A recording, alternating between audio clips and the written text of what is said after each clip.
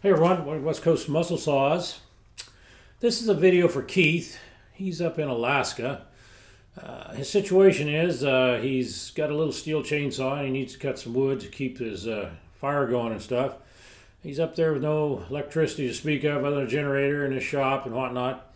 He needs some parts to repair his chain. He's running the little Pico chain, it's called. It's a 3/8 Pico. And his side strap is broken, the chain's broken, and he's wanting to know if he can repair that without using the replacement parts that you normally use on these.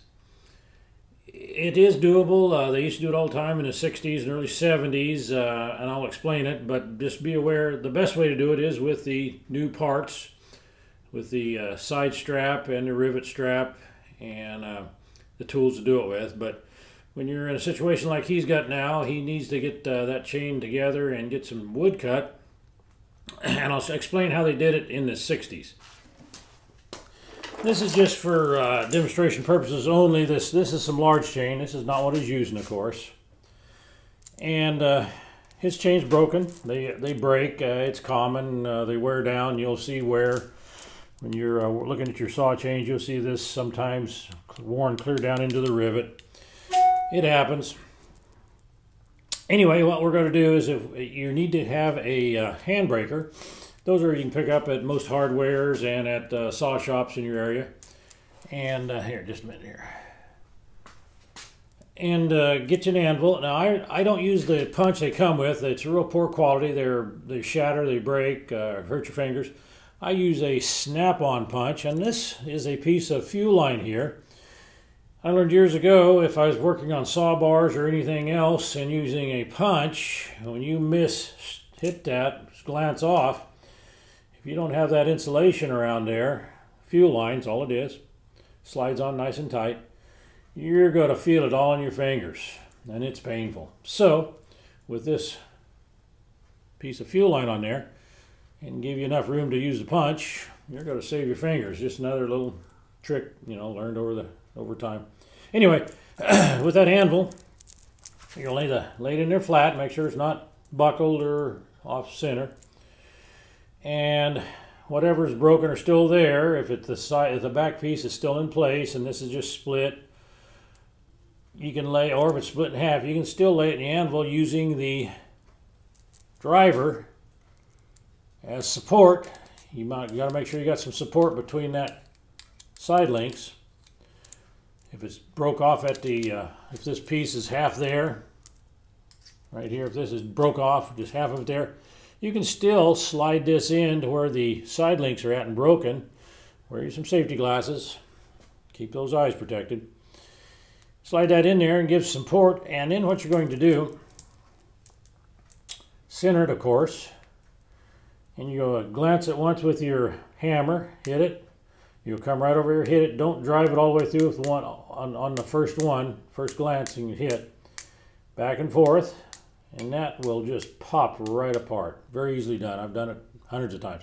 I repaired one of those 12 feet processor chains at Roseburg Lumber out there on their pavement because they didn't have any tools or anything to do it. And I was able to do that and repair it and use some new master links and peen them over.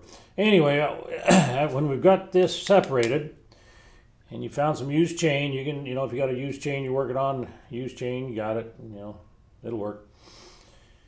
You're going to use a side strap with the rivets in it on the bottom on a hard surface. And you want to have, if you have an anvil, great. If you don't, you need to get something fairly hard, maybe 2 saw bars, little junk saw bars, stacked on your bench, something that's going to support some ball peen hitting.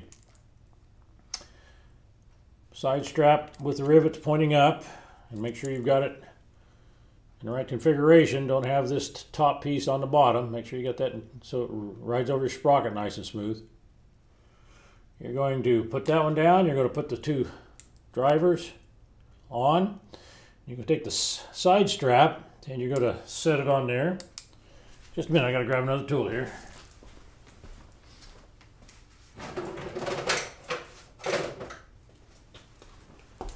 After you've set that one on there, and this is, like I said, this is a large chain. I'm just showing it for demonstration. You're going to take a little socket like that, a very small one,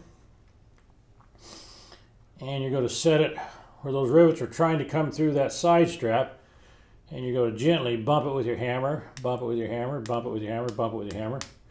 You'd be surprised how much of that old rivet that's still to the side strap comes through.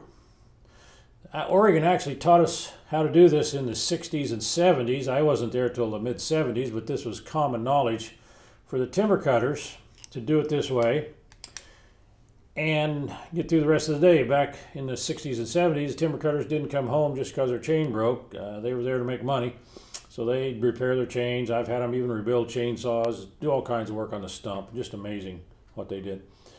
Okay, you've got that little bit of rivet sticking up through there. Then you're going to take your ball peen hammer. See if I got one here, guys.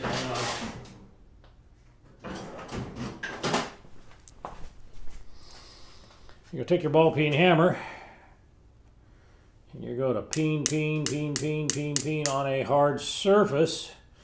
And you wouldn't believe how good a job you can do on that. Like I said, best way to go, new parts. You don't have them, improvise. You know, you're not going to freeze to death out there just because you can't put a chain together. This is how you would do it. Anyway, that's for Keith up in Alaska. And if any of you guys got any questions, you're more than welcome to email me. Might do a video for you. I don't know. We'll see what your questions are and what you got out there. Anyway, out here in the Pacific Northwest, Willamette Valley, it's a beautiful day. We're a little chilly. We're looking about 42 degrees. Going to drop down to 17 tomorrow night. No real snow, just some icy conditions. Keith, good luck up there in Alaska, and all my other timber cutter friends and wood cutter guys and saw collectors, have a great weekend.